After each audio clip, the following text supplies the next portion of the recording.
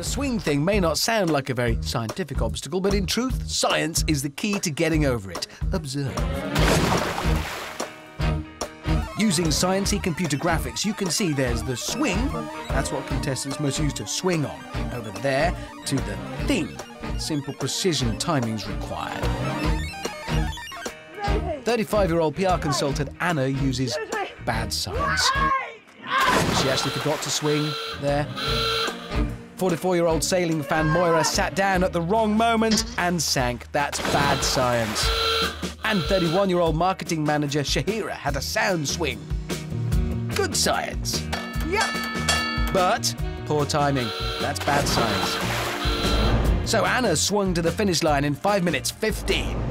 Moira sailed onto the podium in 4 minutes and 1 second. But Shahira beat them both in a time of 3 minutes 33 because her science was at least 50% good. So, what have I learned?